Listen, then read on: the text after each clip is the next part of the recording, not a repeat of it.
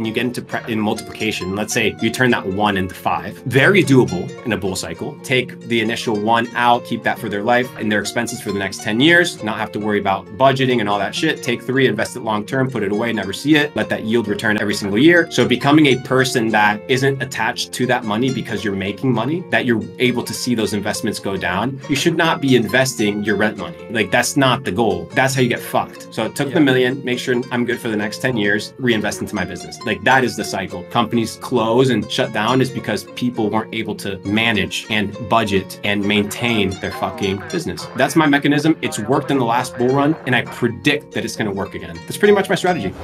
You can only focus on multiplying and preserving if you're the fucking boss. That is why you need to be the boss. It's because you need to get to the multiplication and you need to stay in preservation, which is where all these dropship kids, all these e-com kids, all these quick crypto kids got their fucking asses whooped, right? Yeah. By the markets. Oh, you're a millionaire. No longer a millionaire, motherfucker. Welcome back to McDonald's. Because they didn't understand preservation. And if you can understand preservation and cycles, then you just play it, rinse and repeat. And at this point, think about it. Let's say you're sitting on $1 million bankroll. I know a lot of cats sitting on $1 million bucks. So saying you're sitting on $1 million bankroll. If you go through that process and you get into in multiplication, let's say you turn that 1 into 5, right? Very doable in a bull cycle. Very doable, even in the stock market, without massive risk. Especially if you look at something like, I don't know, PayPal, Shopify. What's another really good stock? Airbnb. A lot of these are down a fuck ton, right? And these are companies of the future. These are companies that are going to exist. Whether you love PayPal, hate PayPal, PayPal is still very much around and it's making a fuck ton of revenue. Profits, I don't know, but they have a space in the market and they're claiming it. And it's in these companies that have long-term potential where I want to go into the multiplication. I'm not going to be investing in shit coins. I'm not gambling. I'm investing and multiplying. I'm not out here for 100x anymore, right? Because if you're sitting on 1, let's say you turn 1 to 5, now you have that 1, that original 1, that is your life expenditure for the next 10 years. You're going to live off of what? 120 grand a year. Your expenditure is going to be 10 grand. The 4 million, right? You're going to take 3 of the million. You're going to put them into wealth preservation. So low risk index funds. You're going to put them into real estate investments, things of this nature that are low risk, decent return. So now you have 3 allocated towards there, giving you, let's say, 8% a year, 8% a year. So let's say you're making 8% off of 3 million, so you're making $250,000 a year passively, right? Passively from that 3 million that was invested.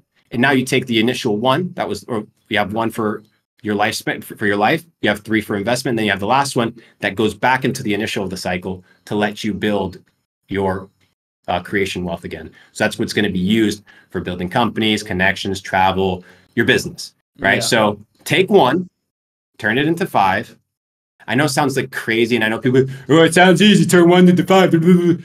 Shut the fuck up, sit down, listen, go read a book.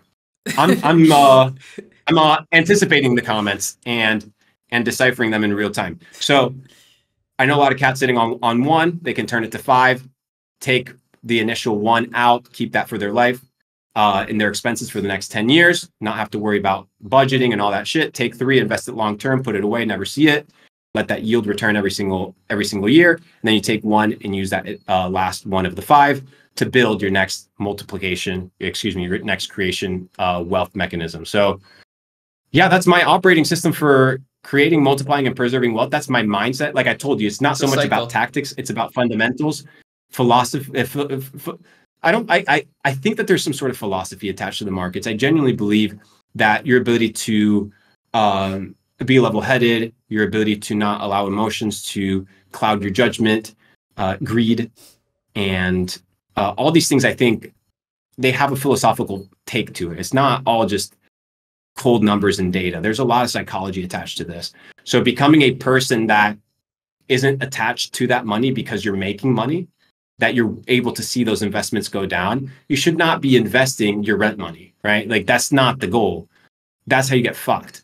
You have to be investing your extra capital after your life is taken care of. If you can tell by what I mentioned before, I took care of my needs first. Then I went into investing. So I took the million, make sure I'm good for the next 10 years, invest, reinvest into my business. Like that is the cycle. And that allows you to live a life of peace. Why? Because you're not overspending. You're not worth 5 million anymore.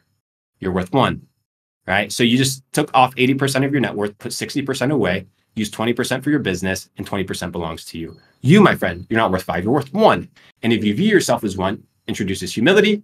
It allows you to have a longer runway, and it doesn't give you the lack of peace of mind that comes with overspending and underperforming in your businesses, which when times like this come around and shit gets hard, layoffs come. And the reason layoffs come and companies close and shut down is because people weren't able to manage and budget and maintain their fucking business. So that's my mechanism. It's worked in the last bull run, and I predict that it's going to work again. That's pretty much my strategy.